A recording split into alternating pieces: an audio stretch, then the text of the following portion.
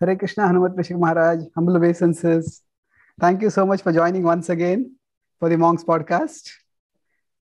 Well, it's an honor for us and very, very stimulating to be here in the Monks podcast. Yes, Maharaj, it is incredibly stimulating and memorable for me to have your association. So, in the last podcast, we had discussed we had seeded the topic for this discussion. We sowed the seeds. We thought we could discuss about how Bhaktisiddhanta Thakur's, some of his thoughts correlated with some of Carl Jung's, and you said you are working in that area. So could we discuss that today? Yeah. Of course, we sent you some PowerPoint images there, but we can look at them later maybe. But it's still the same process, the same focus that we've been doing. We're confronted with this situation. I think everybody, probably most of our audience, has some kind of experience with deriving nutrition from the Bhaktivedanta, library, and from this movement, this culture, Gaudiya Vaishnava, Chaitanya Vaishnava. And so once you get a little nutrition and energy, then of course Prabhupada says those who have life preach. Yeah, you want to help other people. It's just our nature is to be generous, with others. So if we got something nice, some education, and it's so natural. And then we've taken that little citation from the introduction to the Bhagavatam, the life of Lord Chaitanya. And Prabhupada says that Lord Chaitanya required every person to do their, submit their quota, contribute their quota daily to the preaching movement, the Sankirtan movement. Oh, okay. Yeah. But of course, some of us are Hanuman and some of us are ants bringing. I tell people Prabhupada says a devotee by his smile and his kirtan and his comportment attracts so many people to Krishna consciousness. So if all you can do is smile at people, okay, that's true. Everybody has their capacity and stuff, and it's not to minimize, how many people become. Just if all you can do is smile because you feel happy, then yeah. And so in that perspective, we investigated so many ways of engaging in Sankirtan, and we were trying to we're being pushed. Okay, you have to go out and distribute books on the street like this and that and stuff, and or whatever, and everybody tries different things. But Prabhupada says every salesman has his own technique. Every salesman has his own technique. And so you try, you see different people, what they're doing. Well, I can do that, And so I remember different people. I picked up a lot of stuff from other people, And so finally, I went through Vastu at the universities, through Bhaktisiddhanta Damodar Maharaj. We were doing, with chemists and Nobel laureates and, evolution. And finally, what came around to in many ways, because of my own background, was in the psychology. And so then we really got into the development of this area. One area, but it's very prominent, is what it's come down to. It's evolving since our last conversation. Is that really it is science, psyche, and spirituality. Okay. Oh. The encounter of Carl Gustav Jung with the Bhaktisiddhanta of traditional India. So that's kind of like our title now for this section. Science, Psyche, and Spirituality, the encounter of Carl Gustav Jung with the Bhaktisiddhanta of traditional India. That's beautiful. Science and spirituality itself is a very, very common. At the same time, it has become a somewhat hackneyed subject because there's so much discussion on it. But you bring in psyche, then it becomes distinctive, and it also becomes very relevant. Yeah. Because that is an area where everybody is affected in one sense. The mind is something which is very real for everyone. It affects everyone, troubles everyone. So psyche is. I think Carl Jung would tend to disagree with you some way. It's that some people are not even on the mental platform.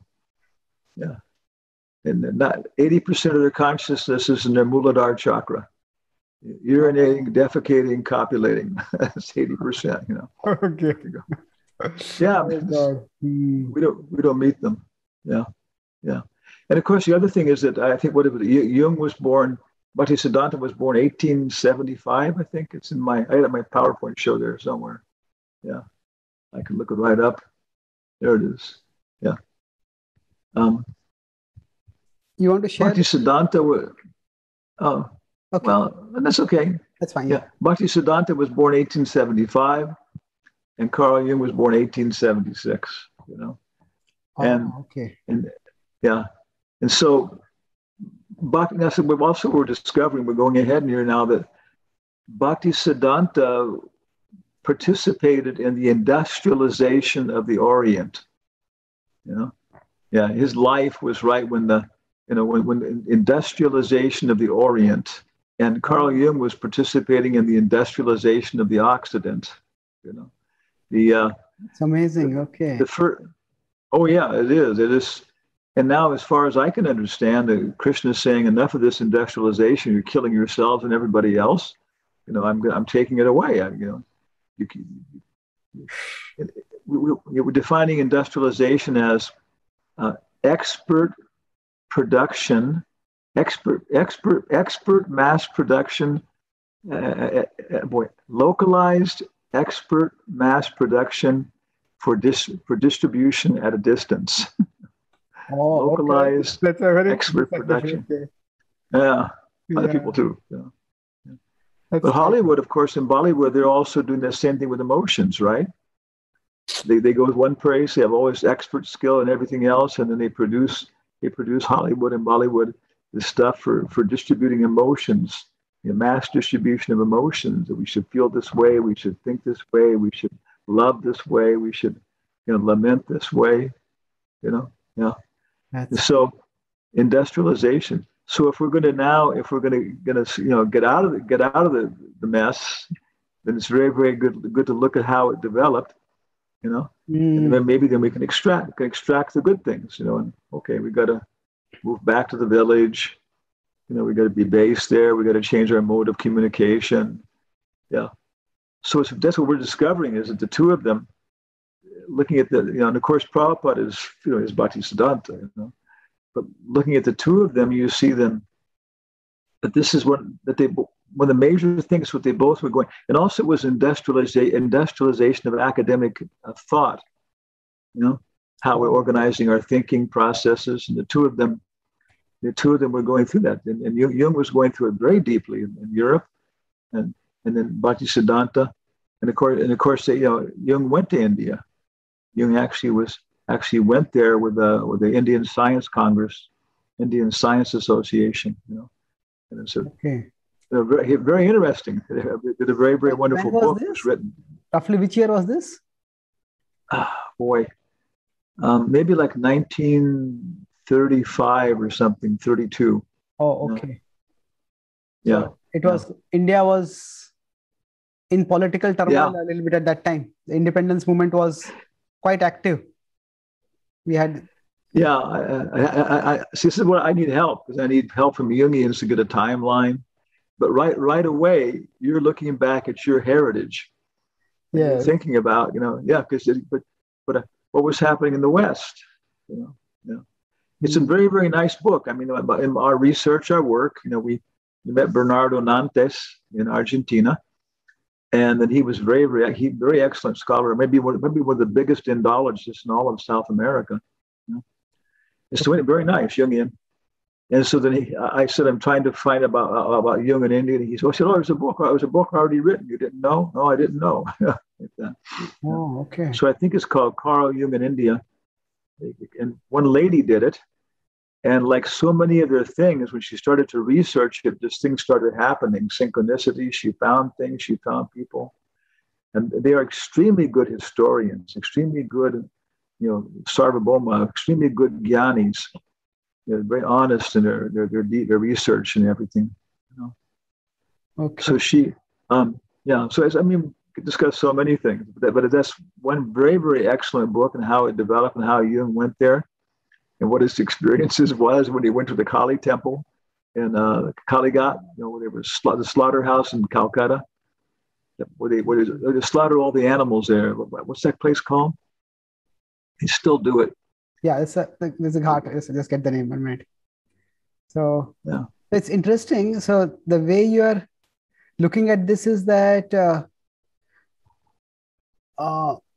you can, means I'm just trying to understand the broad, when you are bringing these two thinkers in dialogue or looking at the dialogue. So is it to show, like you right now you talk about the historical context in which Bhaktisiddhanta and Carl Jung existed. It seems to be similar. But did Bhaktisiddhanta Thakur directly comment about Carl Jung also? Or means what is the overall angle that you are trying to in bringing these two in dialogue? Means, well, it goes on in all of our literature. There's a dialogue. What do we have? We have Teachings of Lord Chaitanya. Okay. Very, very nice book. Very nice book. Srila Prabhupada was not planning on doing Chaitanya Charitamrita, as far as I know. He thought Teachings of Lord Chaitanya was good. It was very complete. And other people too, Gaudiya Vaishnavas, comment, oh, it's wonderful, So what is it composed of? Teachings of Lord Chaitanya. Meetings, dialogues. That's beautiful. Yeah. And some of them are on one scale. There's dialogues of Ramananda Roy, which are so esoteric that Prabhupada, says he's not even going to talk about them. But when he introduces the Bhagavatam, he said, later when we have more spiritual advancement, then we'll discuss these things. Then on the opposite side, we have Bhaktisiddhanta Saraswati. Sarvabhauma Bhattacharya and Prakashananda Saraswati. And how Lord Chaitanya approached the dialogues with different groups like that. So many strategies. But how much of our literature is dialogue? Are there dialogues between, say, people with different belief systems, where both sort of maintain their belief systems? Generally, the dialogues end in some kind of conversion. Yeah. Most of the times, Well, in a higher level, it's not necessarily conversion, but it's like, that's the idea, is that Prabhupada said, of all the Western philosophers, Carl Jung seems to have the most sense. Yeah, that's one of the things I, went ahead like that. Yeah, and definitely he does. And so, as we're going back to the spiritual world, Canto 2, it says, "Hey, just chant Hare Krishna and go to Goloka." But it says, if you have some attachments, then along the way, stop off at the Shishumaru, stop off at the Vaishvanara planets. These different lokas. Brihat Bhagavatamrita, Gopal Kumar. So if you have a lot of attachments at a certain level, level 7 or something out of 10, then someone like Carl Jung is so useful, because that's what we're trying to investigate. But it appears that he was actually experiencing Hiranyagarbha, above the Virat Rup and below Paramatma. That's where he was kind of like, he was living that. I mentioned this last time. He would have these experiences from the time he was a child. He'd meet you and he would say, look at you and experience your previous karma, your future karma. And he would say something like, Mr. Charan, the dog is okay. The dog is okay. And people would have these all their vasanas. He was experiencing their vasanas, and informing them. And then they would relieve these things. There's a fair amount, as far as past life regression through hypnosis and studies of reincarnation and even near-death experiences. As far as these are all scientifically acceptable now. It's taken some time to do it, but you've got to be very careful and very, very, strict about your methodology and everything else. But they are acceptable forms of scientific investigation and dialogue. In mainstream science also? Of course, you can decide what mainstream, there's a debatable what mainstream science means. But I've seen that it's more, at least in terms of the therapeutic value, as compared to their, say, ontological value. Whether those memories are real or not, that may be debated, but those memories do seem to heal people. And that has been significantly documented. Yeah, and also beyond that, now people, as far as I'm seeing, people directly in university posts and are researching it and stuff. Yeah, in departments of psychology and so on. Yeah. But again, this has to be, of course, Ian Stevenson was very famous. Very famous with long time ago, and he was, these were tough people. They were academically very strong, well connected, at the same time too very rigorous in what they did. Yeah, he focused more on spontaneous past life memories, because I wrote a book on reincarnation, so I did some research. So he was not very much in favor of hypnotically induced past life memories. But then there are some which are involving xenoglossy and xenography, and they are so remarkable. Somebody speaks a language which was extinct for 1500 years. How does that happen? And they bring some expert in from the university with a long white beard with dictionaries, covered with dust, and he pulls it up and said, "Yes, that's so. Well, that means hayloft. That means hayloft, where you keep the hay." Yeah. Oh, okay. Yeah. It's very, So you are saying you are connecting this with the psyche, more or less, that all these psyche explorations in the domain of psyche are becoming more mainstream. Is that what you are trying to means?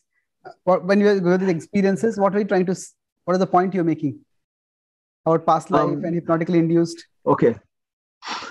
Before we were saying, we're trying to build bridges between different communities. Correct. Yes, right. But we following Carl Jung and everybody else, using iconographic thinking, and we have this name Hanumat Preshaka. Okay, Okay. So we realized that's not Hanuman's job. At that point, as Hanumat Preshaka, his job is not to build bridges. His job is simply to investigate the necessity and the possibility of building bridges. So at this point, all we're doing is seeing Prabhupada said one time the letter on management when he established the GBC. He also made comments about sannyasa ashram, and he said that the sannyasis should travel to our temples to enliven people. And he said they can also discover new places for opening temples when they should report them to the GBC. So here we're trying to discover intellectual communities, that will be, we're also doing interfaith dialogue.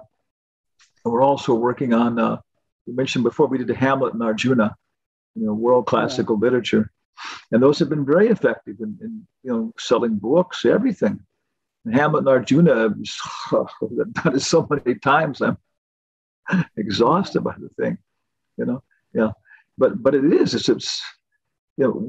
Hamlet was, I forgot what William Butler Yeats or something said, all the world has wept because a puppet was once melancholy. so Hamlet is just, you sent me that essay, I didn't get a chance to look at it yet, but Hamlet is still, it's an intense part of our Western culture.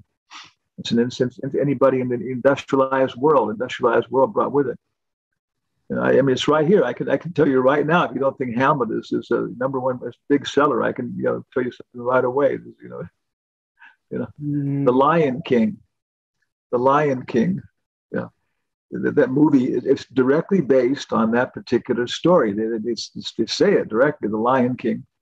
I think it cost like maybe $50 million to make, and it's made back something like $600 million.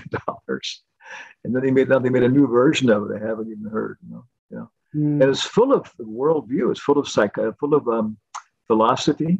There's one song. What is it? The Song of Life, Cycle of Life, or whatever it is. It's just like it's kind of like Brahman. It's a level of Brahman realization and pantheism. And they were all connected up like that, and we're not destroyed in a certain sense. So anyway, that's world classical literature, science in the Vedas, the Bhaktivedanta Library, and this one of Carl Jung kind of fits in with all those things in some ways. But for us, for our nature, it's fascinating what you said. Is like Prabhupada says sannyasis should open new temples, but we can expand that to, it's basically temple is a outreach avenue. So it could be intellectual outreach avenue also, and intellectual communities who would normally not go to any temple, they would come to say, as you say, if there is a conference on Carl Jung and Bhaktisiddhanta, they may come for that. Yeah. So people who not normally be reached, they will be reached by this. Yes. Prabhupada said, when I was working, of course, so much of my formation was with the Bhaktivedanta Institute with Bhaktisiddhanta Damodar Maharaj, And Prabhupada wrote to him, he said, the Bhaktivedanta Institute is for people who will not normally come to our temples, but everything that goes on in our temples will also go on there. Yeah. Oh, okay. So he put it in a certain format. There's Krishna Katha, there's Prasadam, and Prabhupada said you could have the first conference, you should have a bust of me, my bust, at the conference, Okay. And he said, I will be personally present. You put a garland there, And so, there's, so many ways, you see, of communicating the ideas and also taking advantage. Bhaktivinoda Thakur says when we're in somebody else's place of worship at the time of worship, and we should think like this: the same God I'm worshiping is being worshipped here. And I can learn from this tradition how to enhance my own worship. I can pick up different things and stuff, Sunday feast, whatever. And he said, but because I belong to a certain tradition, I won't be participating in the details of this particular perspective like that, and so on. So that's true. Okay. So and this boy. Okay, I don't want to stop. So after we talked last time, we've been doing this for so long. How long did Lord Chaitanya have to sit and listen to Sarvabhauma before he was able to talk? 7 days. Huh? Yeah, and Sarvabhauma could probably talk. It was probably at least a good 8 hours or something. Yeah. So I mean, this is you see that the strategy in this environment, and Prakashananda Saraswati, we see many times the strategy in this environment is that, first, it's a fact. You show respect, listen, and show people that you really understand, what they're talking about. You appreciate their ideas, their ideas and their attitudes and their perspectives, and their culture of social relationships and who the leaders are. So in any case, just basically really for probably 6 years, we've been trying to come in contact at least with Sonu Shamdasani. Maybe you can share the slides there. Can I share my screen? Yes, please, Maharaj. There's my Hanuman. Ashokban. Yeah. Ashokban. It's a beautiful Ashokban. I have a whole collection of Ashokban pictures. Oh, really? That's amazing. Oh yeah. Iconic. Yeah. Maybe we should discuss Hanuman pastimes, Maharaj, and your personal realizations about Hanuman pastimes. Yeah, it comes into one of these categories. So it was world classical literature. There we go. We got it. Yeah. Okay. Yeah. This is what we have here. Yeah, we have Bhaktisiddhanta 1875, Carl Jung 1876, and Prabhupada. Of all of them, Carl Jung, seems to have the most common sense. Dialectical Spiritualism. Yes. So April, we had a teleconference finally with HP Swami, Radhika Raman Das, and Professor Sonu Shamdasani. There's a nice picture. Okay. And again, this had been like 6 years of reading the literature and writing letters and, getting no response, and then going to different conferences, meeting different people, inviting them to participate in our programs. And in South America, Sonu Shamdasani went there at the invitation of the Jungian community, and we met him for the first time physically. And the devotees had put a collection of ladus, ladus. They were in little box, with a pretty little box with a little plastic cover, and they sat there very nicely. And then I went up on stage, and for me, it was like approaching Adolf Hitler or something, or something like Buddha or something. So I was very nervous. Same time too. I could see the strength was there coming from Krishna, from my work, from chanting rounds every day. So he went up on stage after the program, and he was signing some copies of the Red Book.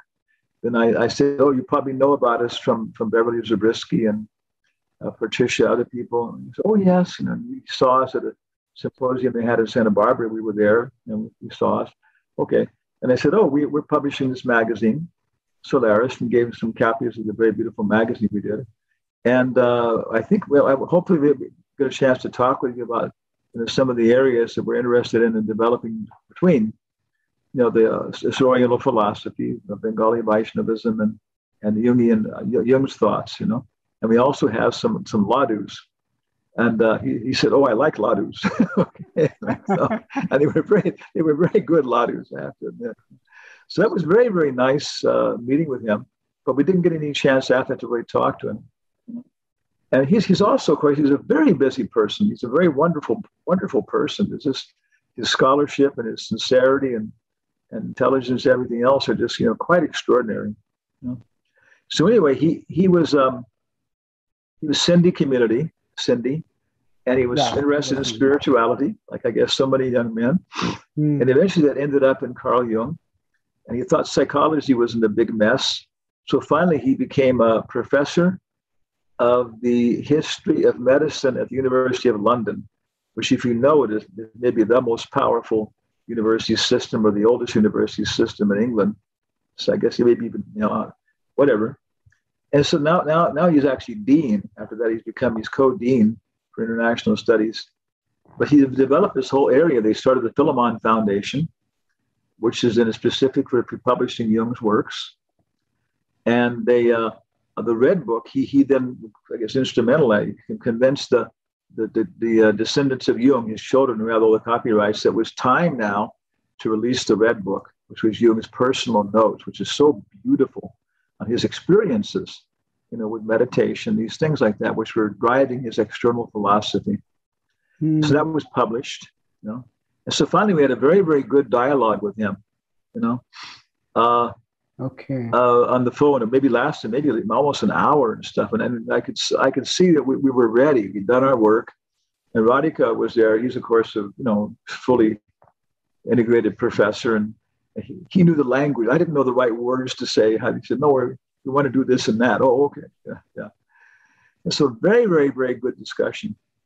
Then and about what we're trying to do, our perspective, our attitudes, and everything else. And he seemed very convinced. Yeah, this is a very good project. You have 1 million people on your side of the bridge, and you're appreciating that. Yeah, there are very, very nice things. If you have psychological problems, how many devotees? I mean, every devotee who reads Jung's books, and I've given to them, have said it's personally helped them in terms of their own advancement in Krishna consciousness and dealing with different kinds of vasanas and things they have and the perspective and so on, and some more than others, of course, So it's Jung is a very useful tool for us, And at the same time too, it's we have very, very wonderful taxonomy, perspective, and everything else that the Jungian community can take advantage of. So again, maybe, So which aspects of our taxonomy are you presenting to them? Are you talking about the subtle body, gross body, or the panchakoshas, or the chakras, or what aspect are you trying to bring into the dialogue from our side? Well, okay. It's like if you were trying to discuss Vedanta Sutra with Sarvabhauma Bhattacharya, Jiva Goswami discusses these things right in his Sandarbhas. But as far as I understand, talking to Radhika, everybody else, when you start the Sandarbhas, Jiva Goswami assumes you're already thoroughly familiar with Karma Mimamsa, Advaita, and Patanjali's Yoga Sutras. This is a dialogue, a book for graduate students. It's not an introduction. The Sandarbhas are not introductory. Yeah. He doesn't. Radhika said one place he had a 3-page footnote to explain what Jiva Goswami was talking about, to make it comprehensible to an Oxford level, audience. So the same way is that I've shown to Shamdasani, seeing what I've read, the kind of work I've done, is appreciating, okay, this guy is actually, for not being a member of our community, he's actually quite well versed. And also Professor Gupta and everybody else, it seems that they know their community. Bhaktisiddhanta, Saraswati, and Bengali Vaishnavism, very well, like that. And then he recommended their latest publication there. I can show that. C.G. Jung, Psychology of Yoga and Meditation. Okay. Oh, okay. Now, these were lectures delivered at ETH Zurich. This is like the Caltech or the MIT of Switzerland. I looked it up. It was then. This was done, volume 6, 1938 to 1940. So it was done during the war. So I looked up ETH on the Wikipedia on their own webpage, and they were rated like number 6 in terms of engineering and science educational institutions in the world, or something like that, and number 2 and stuff. And so they were, and they are, one of the most powerful and respected engineering and science schools in the world. And so, of course, they have to have an academic requirement for engineers and scientists. You got to take these things. So Jung was a part of that. I think it was maybe like once a month he was giving on a Friday, he would do like maybe a 3-hour lecture on exactly the things we're talking about, the history of psychology, the perspective of the Orient, and these kind of things. And they had to use the biggest auditorium, maybe 600 people, would fill it out. So his colleagues said, Jung, you're being just too intense and too detailed in these things, And Carl Jung said, no, I'm going to give them the real thing. I'm not going to water it down. I understand it's a general audience. I'll present it that way. And they didn't lose interest. Even though they may not have understood everything, people kept coming. So I got the book, and I ordered it. We started reading it. We're doing our work. And it was $21.08. So there it is. That's a proof from God, synchronicity. That's the other Kindle book. And again, it's maybe I mentioned this before, because in 1938 they weren't tape recording these things. Yeah. Oh, okay. But people had their notes. Jung had his notes. They got his notes. They got the notes or the summaries from different very, very qualified women, professors. And then 2 people were taking shorthand of the things, And then they started about 8 years ago, they started working on this thing. So it's just incredible, maybe more than that. I could show you the acknowledgments, the history. Incredible sacrifice people did to do this. Shorthand is nobody does it anymore. It's actually a disappearing ability, So they got a grant from I think it was from Harvard or someplace, to some old gentleman. They got him to go through the shorthand of the people who'd taken the notes, and it's very personalized. So you had to learn their quirks, and he was enabled then to transcribe those to tell them what they said. So from these, they were able to reproduce, these lectures and everything else. And in the introduction, he said these are probably, it was given for a general audience, a general educated audience, scientific audience, undergraduate students. So that's one advantage of it. He doesn't use all the technical terms he would have used with other psychologists. Simultaneously, what he does is he said it's probably be more useful and more accessible for a modern audience than it was at that time. And that's what I'm seeing, is that now we can understand these things. We're on this level, and the stuff he's talking about, it's like, it's instructive now. So, and I'm beginning to understand. Sonu Shamdasani, we're talking about our tradition, and he was, rather than try and answer questions, he said, we'll meet again in September. Someday we'll try and meet again, and I'll bring so-and-so, who was a very, very prominent, very qualified professor, And Radhika said after that, he said, you don't mind listening to people making fools of themselves by yourself. If you start bringing colleagues, you're not going to subject them to a bunch of fools talking. So therefore, he must respect us enough to want to go ahead to the next dialogue. And also, I'm giving everybody copies of these monks' podcasts. So that's Sonu Shamdasani and everybody else may be watching this monks podcast right now. Okay. So therefore I have to be careful to talk well about him when he watches it. Okay. But not at all. To me, it's such a heartwarming, opportunity to talk with him and everything else like that. But that's one thing we're trying to find out. I mean, how much does he know about, and in England, I guess it's almost impossible not to know about the Bhaktivedanta manner and the Hare Krishna movement, you know. But simultaneously, how much has he been able to enter into, you know, our taxonomy and things like that? So Jung, looking at this, what he was doing at that time, he brought in 3 books, Patanjali's Yoga Sutras, and then a Buddhist text, which is because you're trying to relate Buddhism to the more early Sankhya tradition like that, which is not at all bad, because you can see that Buddhism is very prominent, showing how Buddhism was coming out of the same tradition, you know. Yeah. So I haven't got all 3 of them, but that'd be about 20% of it so far, with all the rest of my life and everything else. But we're trying to do, everybody, you know, please join us. That's our whole process. This is a wonderful experience, wonderful community, and from both sides. And afterwards, you know, we can go ahead with so much more conviction about each other. Yeah, here's a very, very, if you want to work, for example, if you need, if anybody asks me, so many people ask me because of my background about psychotherapy and these things. And yeah, there are devotees who need psychiatrists. I mean, I can tell you very intense stories about devotees, you know, who should not stop taking their medication. I mean, I think I know a few stories. Yeah. Yes. Yeah. So we need it. And other people need what's the word? Very common. Rather common is epilepsy. Very common. Devotees have epilepsy. And so there are specific areas where we have to expand Prabhupada's ideas and into different areas and take advantage of, you know, of specific things. We have to make it a global resource, not just for certain kind of people. So psychology is one area there we can take so much advantage of Jung's perspectives.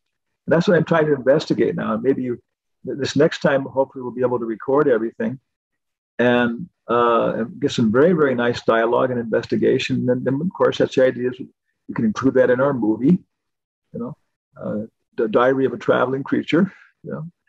And then we can also, what's the other one? We can also then publish it in our journal Solaris, and then go on with the dialogue. And automatically, you know, people reading it, I'm buying their books, hopefully. What I like to distribute is Teachings of Lord Chaitanya on this level.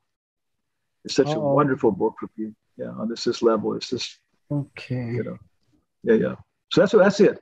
And so, I mean, so Jung is using the terms koshas.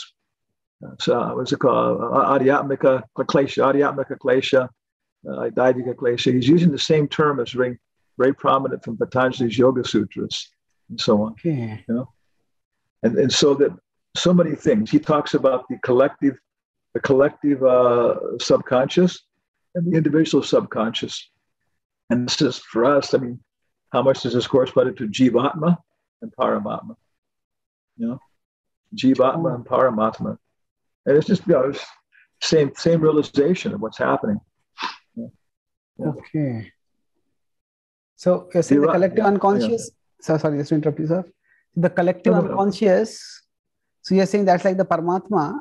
I mean, that's fascinating because I thought about the individual subconscious being more like the maybe some deeper impressions in the mind, but it seems that for him the unconscious refers more to the Atma.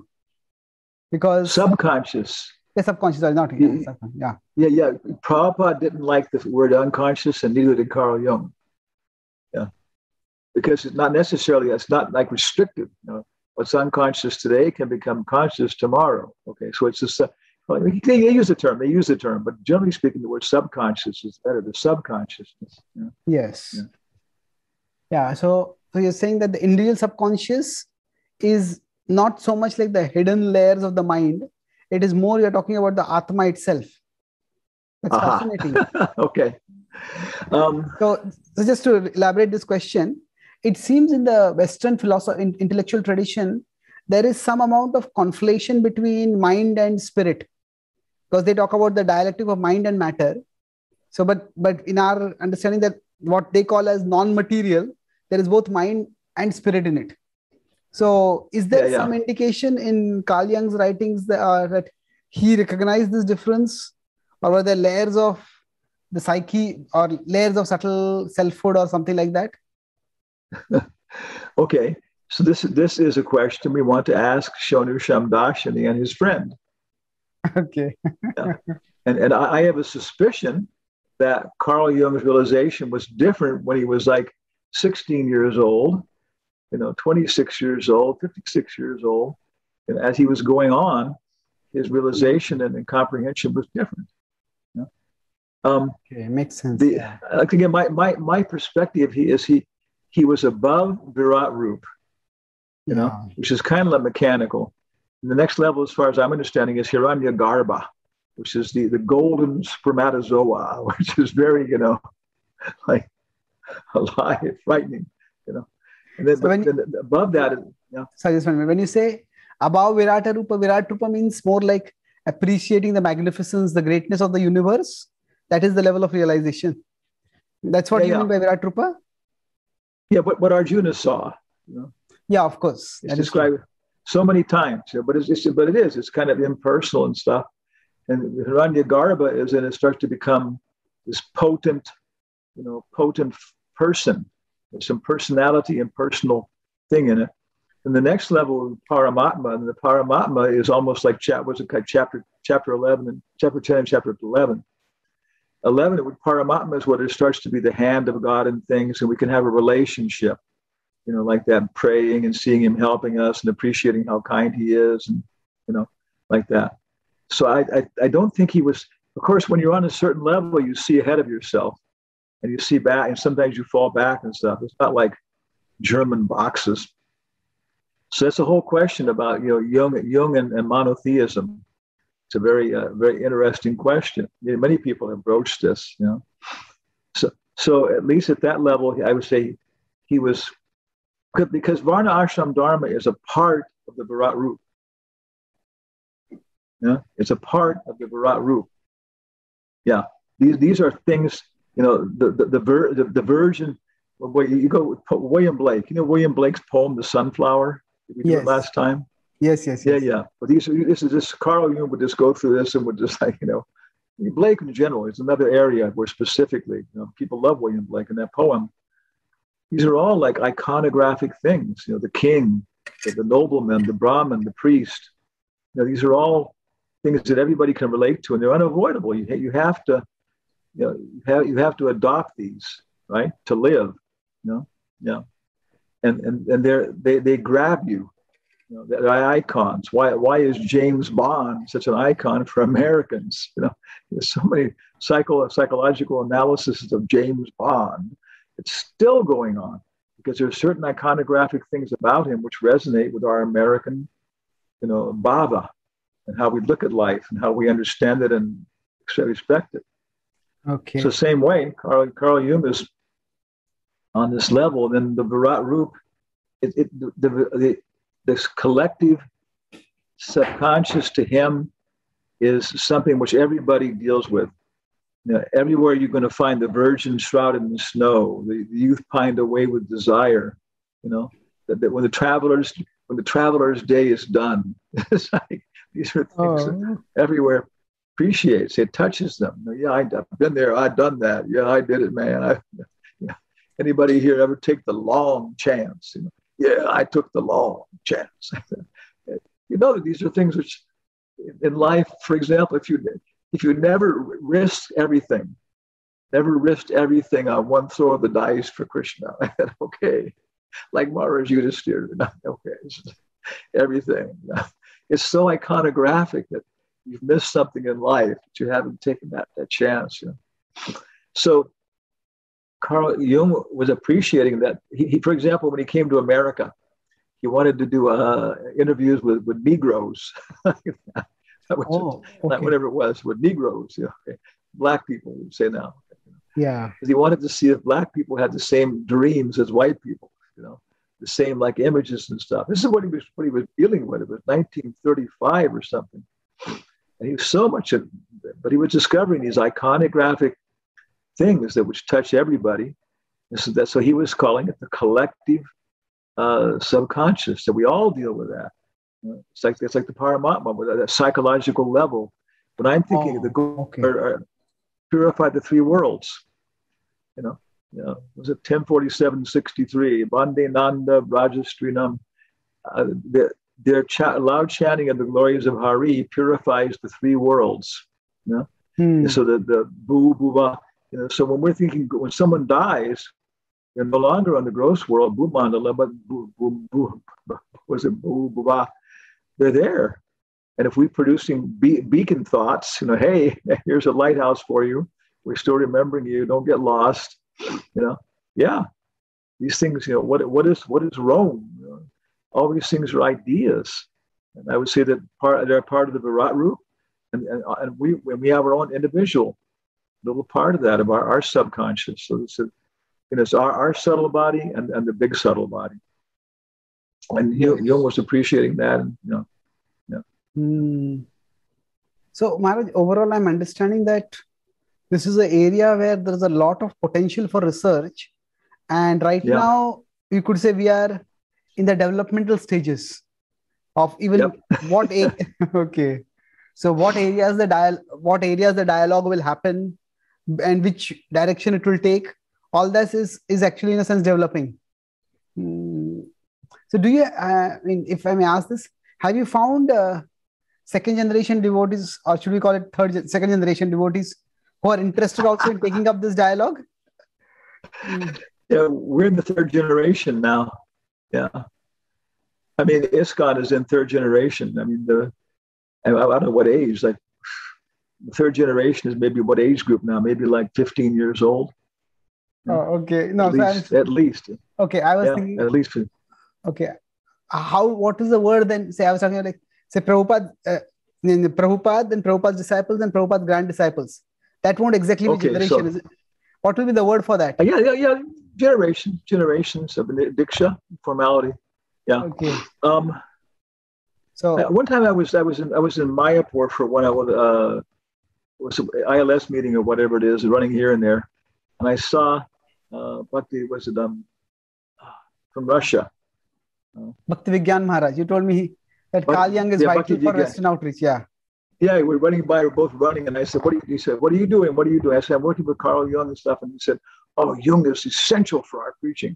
So, but I wasn't able to catch him again because I think he was too much involved in the administrative work, and I think for Russians, of course, this is very much, So that's what I'm trying. I'm with these podcasts, and I keep promoting them and trying to focus on these areas, and then people, waking up to the possibilities.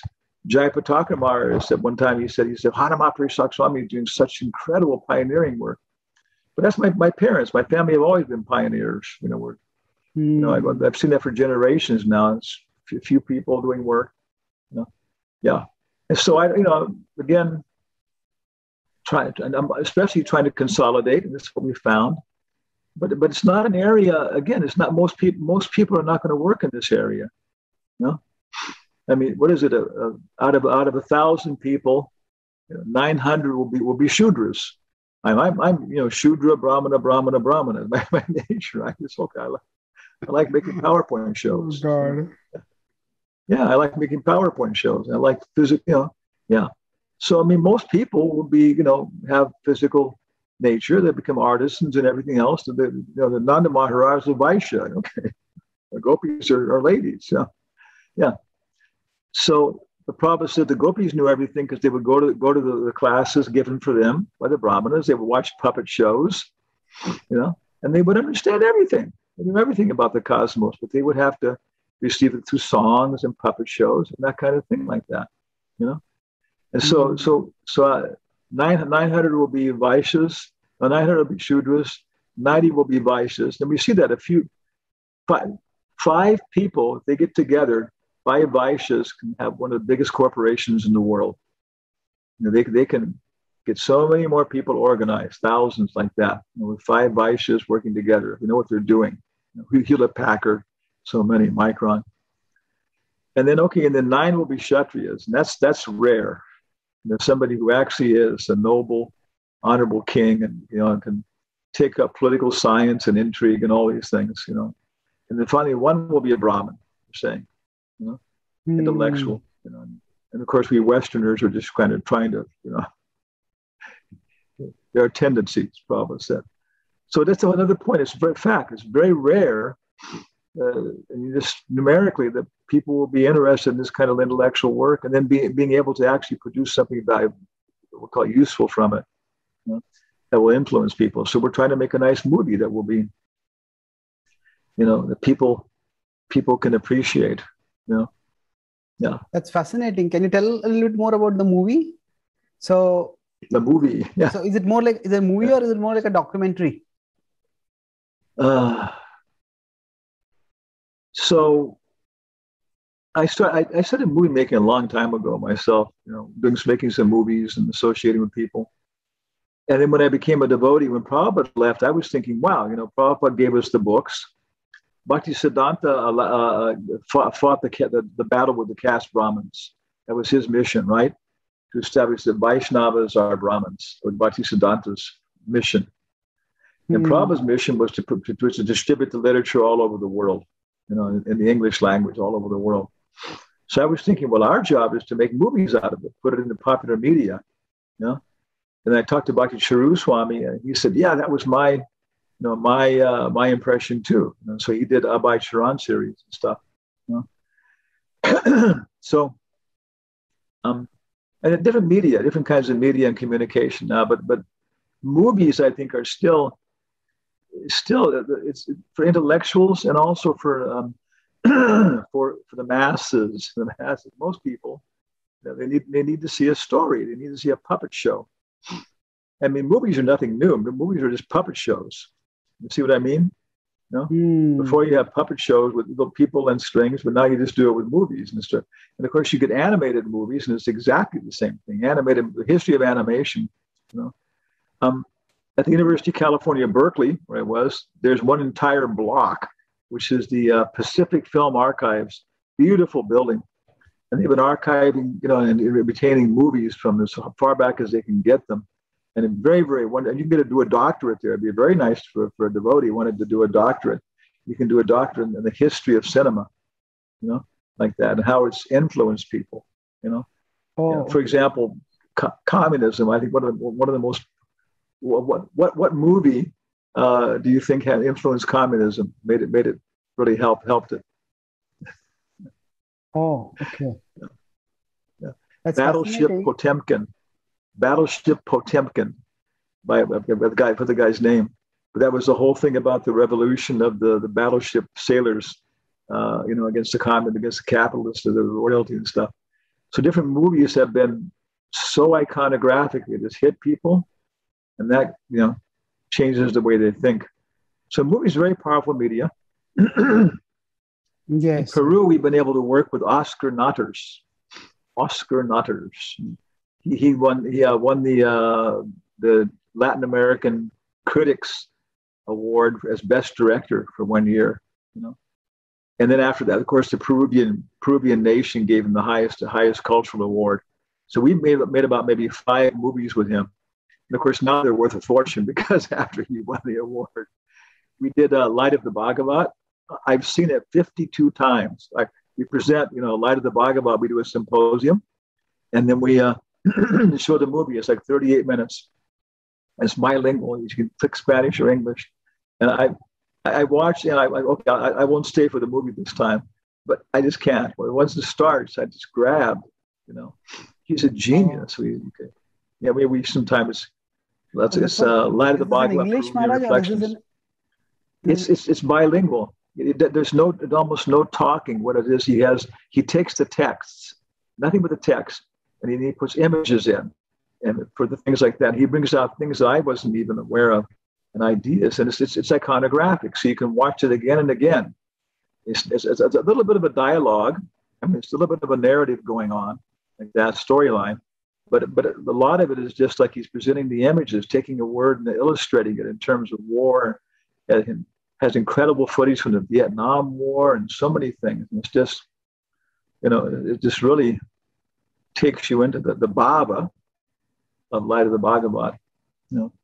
So he's down our old friend and other people we have there. And so that's the idea. We have a good crew, and we're going to stay one place. We're going to show everybody we're starting a new village, Newer Shokban. Okay. We rented a place, controversial.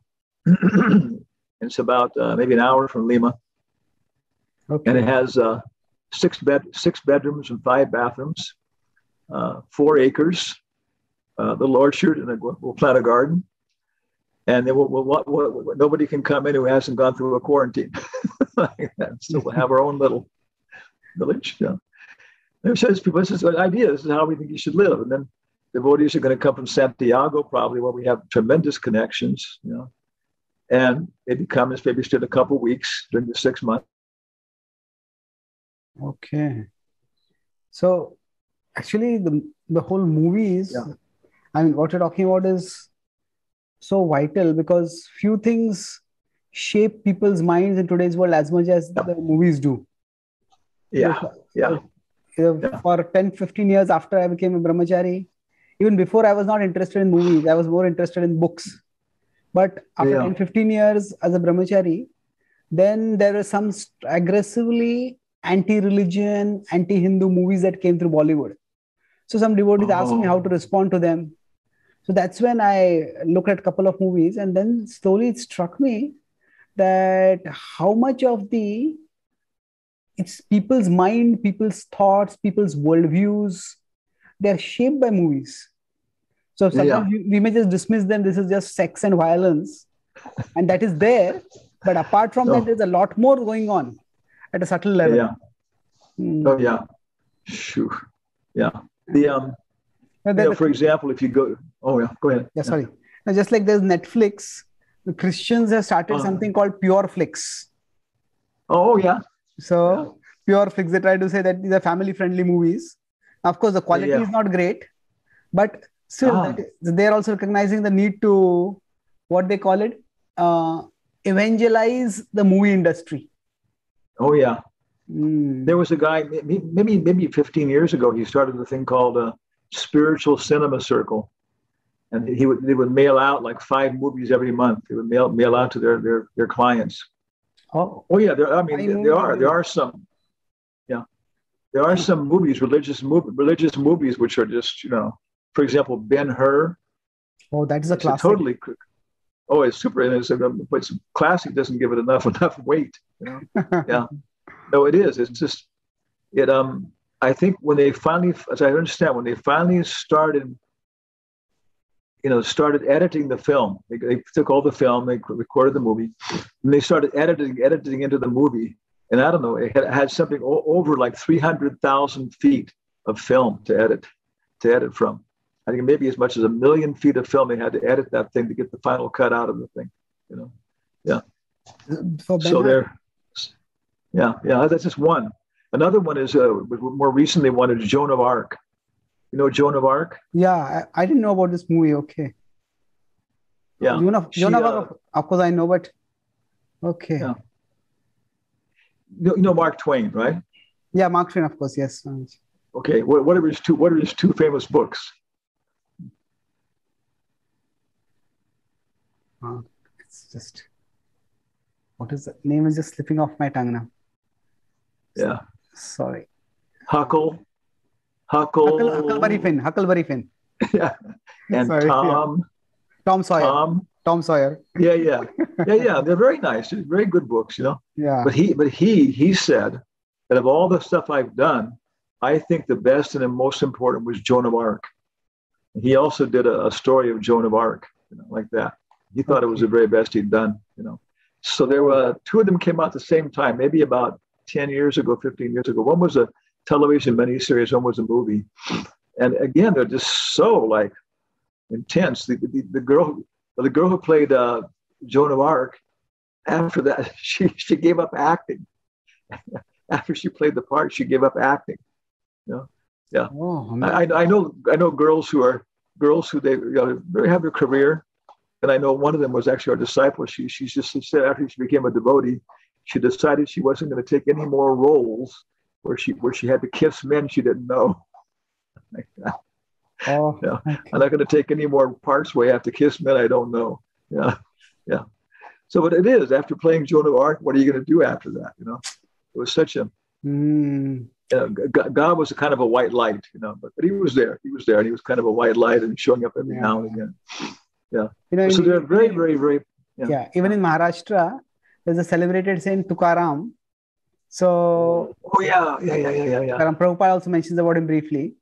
So there was a classic movie about Tukaram made, and after the movie, the actor who made that movie, he just renounced the world and became a devoted Tukaram, Vittal basically. So it's not just the impact that they have on the others, but the impact that they have it has on themselves also. It's remarkable. What the actor who played Prabhupada in the Chaitanya Charan movie, right? Yeah. He became initiated devotee also. Oh, I didn't know that. As far as I know, he was initiated by Bhaktisiddhanta Swami. Yeah. Oh, okay. I mean, it's the whole thing. When our yoga is Gandharva Veda, singing, dancing, and drama. The whole Bhakti Rasamrita Sindhu was a drama, was based upon drama, our whole tradition. Lord Chaitanya was always acting it out. So when you can carry it to the point of singing, the dancing, and drama, then that's our yoga, and it's so powerful. Once you do that, you can experience the bhava, and it's just, so communicative. So movies, that's a movie. We're trying to work on it. I realize that more and more I'm going on like this. I'm realizing I'm a very small person. One devotee. He was a famous sannyasi, GBC guru. Now I won't mention his name, but as I remember, he wrote to Prabhupada when he was a young brahmachari, American brahmachari in New York. And they said Prabhupada, I just can't stop thinking about illicit sex. And Prabhupada wrote back and said, yes, because of the birth you've taken, you will not be able to stop thinking about it. He said, but if you engage in devotional service, you will be able to tolerate it. Oh. So some things are going to be a part of our subtle body until the moment we die, and they get, smashed away like that. So we have certain things which we're going to accept. This is the vehicle I have, Unless I'm in, Gopi Baba or something, I'm not going to be able to. Prabhupada said it's very difficult for not to think of myself as an old Indian man. Like that. Yeah. So then, so many kinds of media. Jayananda was an engineer. He got absorbed in building the Rath Yatra cart. Yeah. Yeah. So I'm seeing myself. I just trying to chant Hare Krishna, good association with people like your good selves and our podcast audience, and then try and contribute what I can contribute. We had a meeting with our day before yesterday. We met with our Rishabhanu Nandini and Ambarish, who are from Argentina, husband and wife, and they're professional filmmakers. If you look at our YouTube page, you'll see how they're editing our stuff. They're professional. And anyway, our director, Raul Zabayos, he was in Hollywood for some time there. He's our director. So we got a director, we have cinematography people, and we have people, researchers around the world. Probably we'll do South America from here, 6 months. Maybe we'll be able to do a podcast and show you some Peruvian monkeys. We can go through a walk through the forest, see Peruvian monkeys and everything else. And we'll come back to the U.S. maybe for about Gaur Purnima, maybe for a few months, and then Europe for a few months. And then maybe our idea by then, maybe we'll finish the journey off in Radhakund. End of the journey. Yeah. So, for many devotees who are hearing this podcast, I feel that the sheer ambit of Krishna consciousness is being radically expanded right in front of their eyes. Because sometimes we have particular understanding. Krishna consciousness means this. And of course, it means the standard practices are there as a foundation. But there's so much more we can do at so many innovative, resourceful, and deep ways. Now, when you were speaking, I was just thinking about Max Muller, when he translated the Vedic texts. It seems he wrote a letter to his wife. He said that the way I am doing this is that I want to show the Hindus that based on their own books, the irrationality of their faith. So, but he says, I won't live to see the success of what I am doing, but I know it will be successful. So, it's at that time, so it really requires intellectual work, requires a lot, you could say, even if his purposes were somewhat questionable, but still it requires a lot of it requires a lot of sattva guna and patience to envision this kind of work. Nietzsche, Friedrich Nietzsche. Yes, yes. It's the whole. I mean, Carl Jung is in that parampara. Immanuel Kant, Carl Nietzsche, Friedrich Nietzsche, and Carl Jung. So anyway, and thus also sprach Zarathustra. That's Zarathustra. Somewhere there, he criticizes Christianity as being a Jewish plot. Remember, he says, "Oh, Christianity is a Jewish plot, to try and destroy our culture." He says, "Do you have no eyes for a plot that takes 2,000 years to succeed?" So it's also these kind of people like that. I mean, when Prabhupada, Hansaduda, I think, told me when Prabhupada went to Germany, it was very successful, very potent. And German people he said German people are the most intellectual, most intelligent of all the people in the world. He was saying that.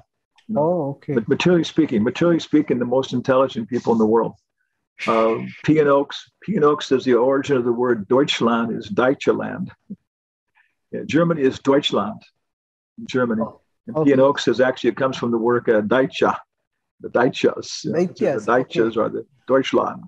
You can see big, tall, blonde, when they walk down the sidewalk, the earth should tremble, So anyway, Hansaduda invited Prabhupada to come for a second time. And Prabhupada said, "No, I cannot go there again. There are people there who would kill me." So maybe the Germans were smart enough to figure out how dangerous Prabhupada actually was. But this is not a person who is just doing some little yoga wave that'll go on and be gone after he's dead. No, this is a person who's doing something which could have consequences, for millennia. And so this guy is dangerous. He should be eliminated.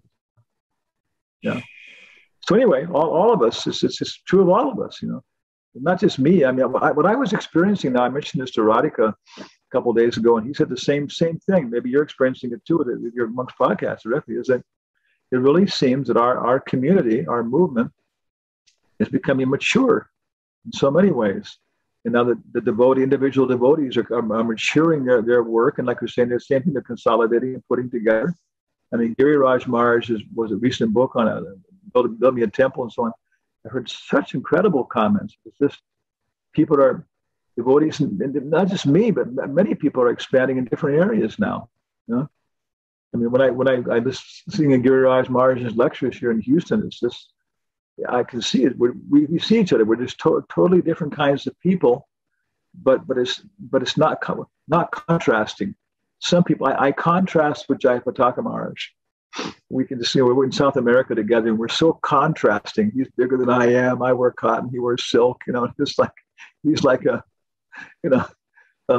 CEO of the biggest corporation in the world, and I'm like, the head of six people. I guess 6 people in my organization. 6,000. So but we appreciate each other.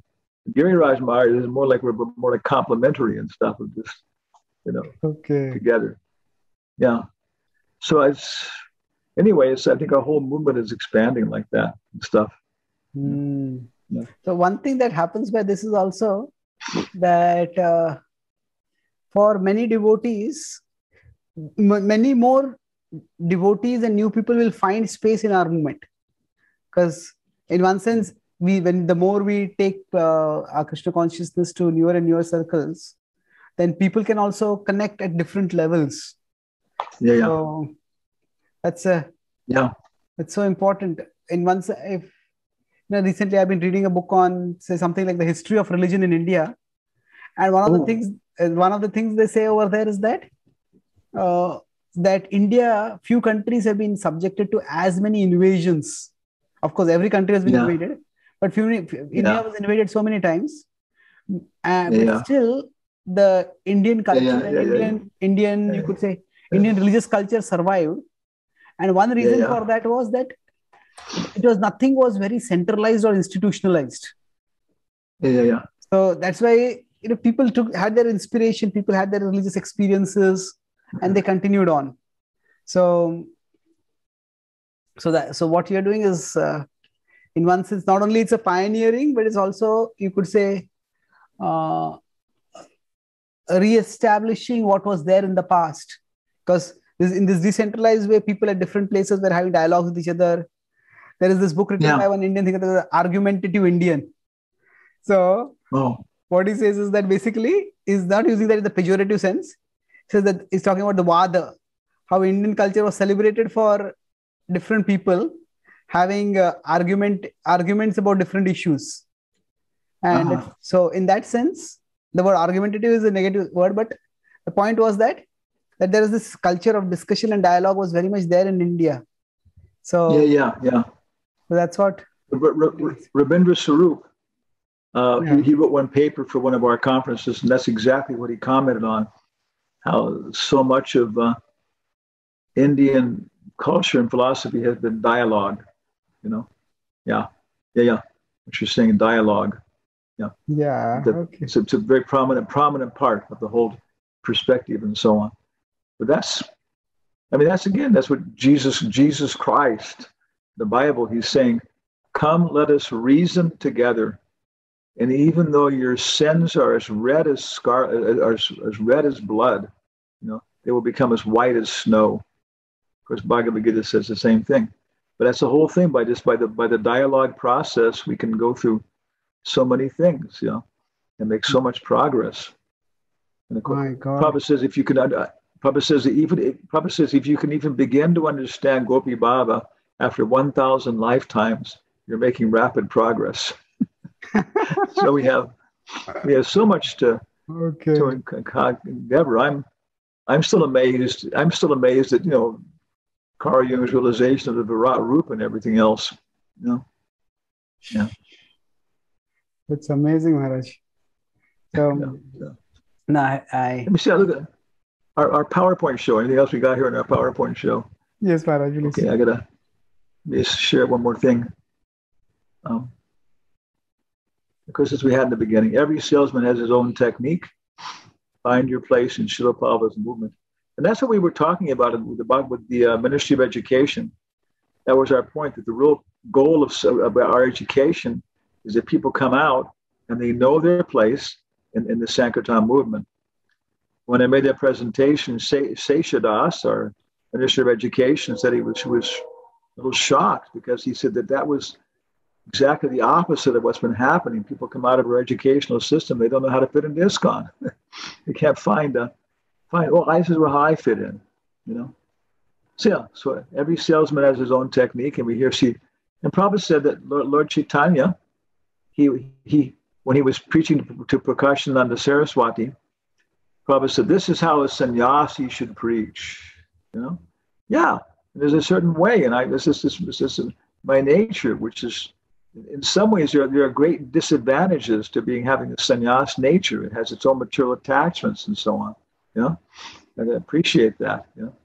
But that's a certain way. That's your nature, your body, your subtle body. So you end up And now we have a picture of Hansaduda and Chakravarti preaching in Germany, and Hansaduda had association with him, and through him Prabhupada so much, and Prabhupada engaged in the same way.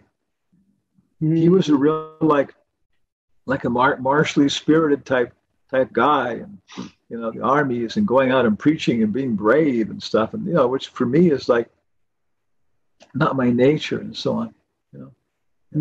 As far as the preaching work in Sankirtan movement is concerned, everyone was expected to do his daily share according to the Lord's order.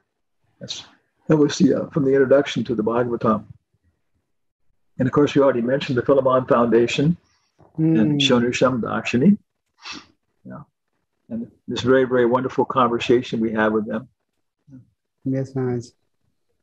And of course, this book now, because we maybe last time we gave a little bit of a reading list, but again, this is a new book, came out quite recently, and I'm starting to read it, and the result is I'm finding again, I'm taking my bookmarks in so many areas where people who are following this tradition can understand what we're saying with great benefit. And also benefit for. But one thing I'm getting out of reading Jung's books and Sonu Shamdasani is I'm getting extremely educated.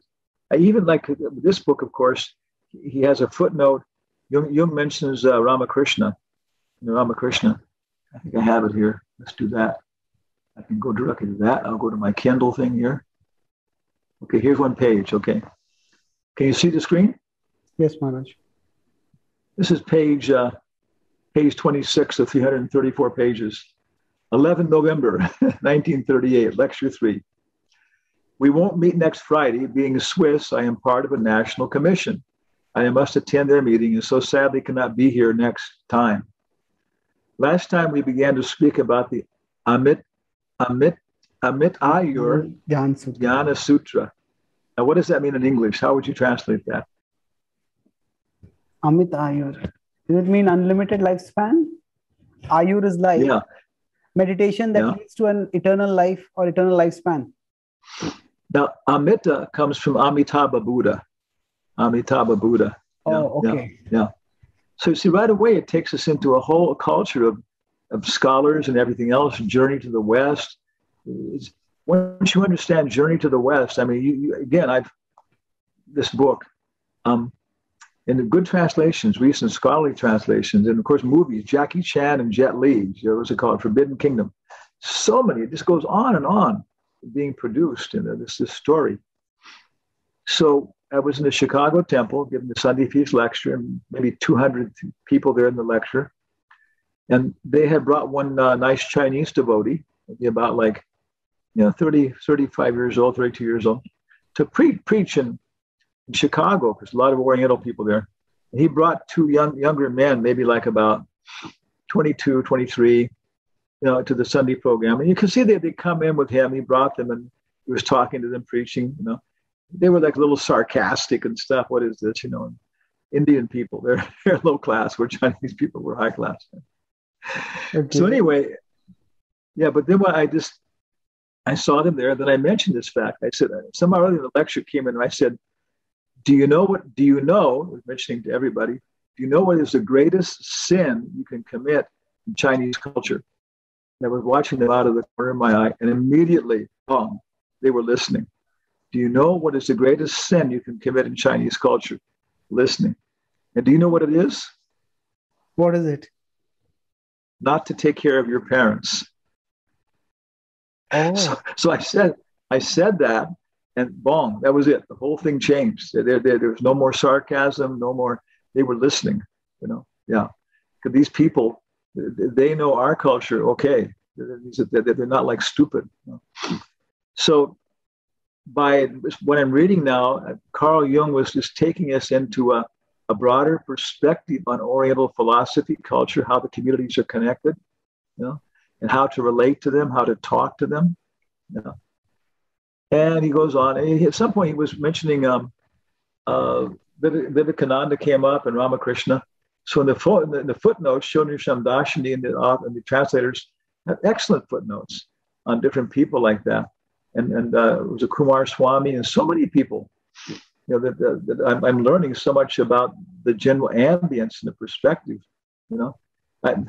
That's the whole thing. I wouldn't be surprised if Sonu Shamdasani knows our philosophy and literature better than I do. That's the whole thing. I'm trying to find out how much he's actually, gotten into it and what we can contribute like that. So this is kind of what we've been doing here, and back to our PowerPoint show there.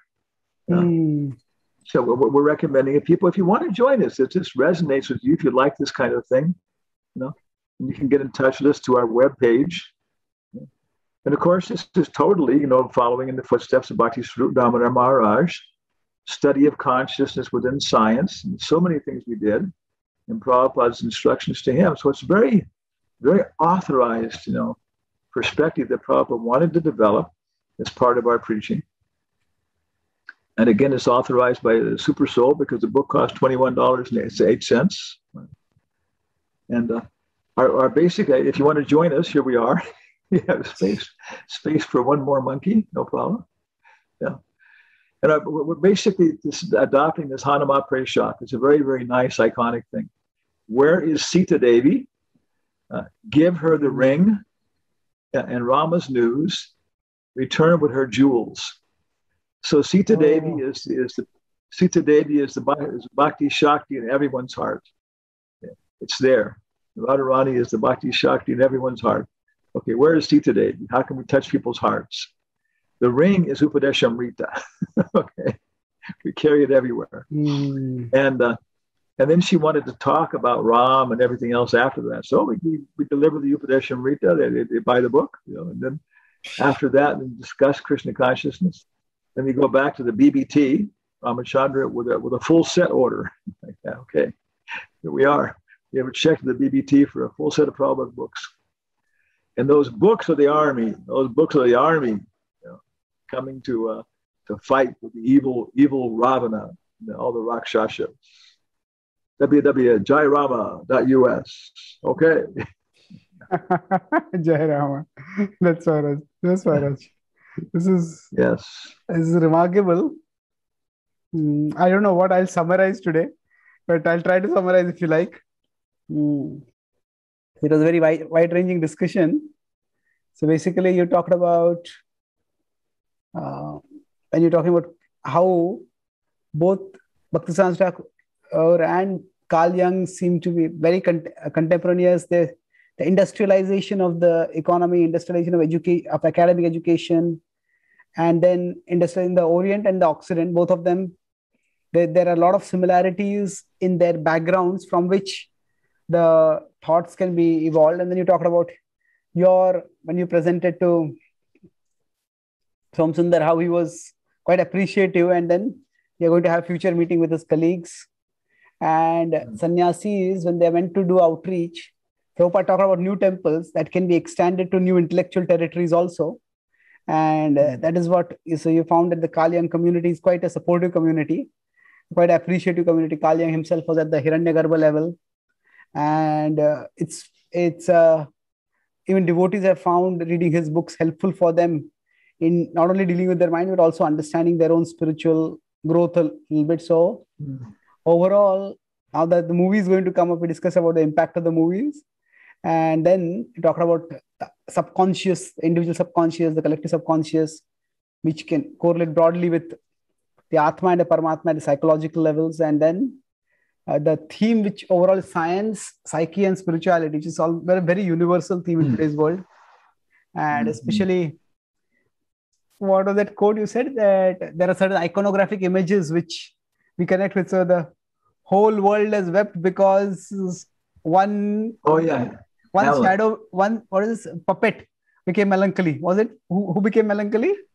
I think William Butler Yeats, Nobel laureate. Yeah, William Butler Yeats. He said, that's remarkable. So in one sense, we are doing our preaching, but if our own outreach, but if we can connect with these iconographic images that shape people's minds and cultures, then it opens an entirely new dimension. And Prabhupada said, Bhaktivedanta Institute is meant for people who would not normally come to the temple, but what we do in the temple is done there in an appropriate way. So, and towards the end, it's amazing how you connected what you are doing with the mission of Hanuman uniting Sita with Ram. So it's beautiful. And especially this book about Carl Jung's travels in India and his lectures about yoga. That's quite a significant area of intersection it seems to be there for uncovering. So for me, like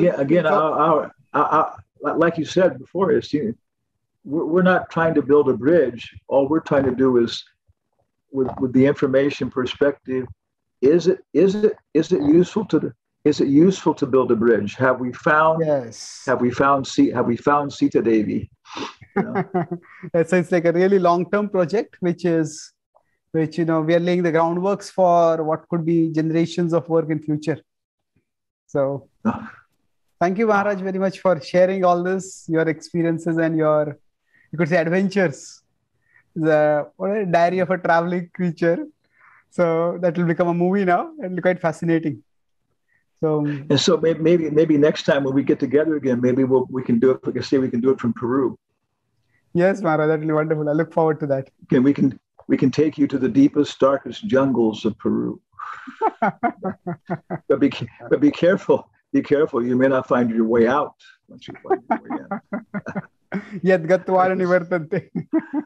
Oh, I mean, there are tunnels there and everything else. I mean, Ravana was keeping the gold in Brazil. Prabhupada says that one room conversation. And so there are tunnels. There are tunnels from Peru to Lanka. Yeah. That's amazing. Yes, Maharaj. Yeah. Thank you very much, Maharaj, for your time and your association. It's always enlightening to have discussions. Thank you, Maharaj. And especially all the audience there. And if ever Sonu Shamdasani sees this, we hope we give a good presentation to the Philemon Foundation. Thank you very much. Thank you, Maharaj. Humble obeisances.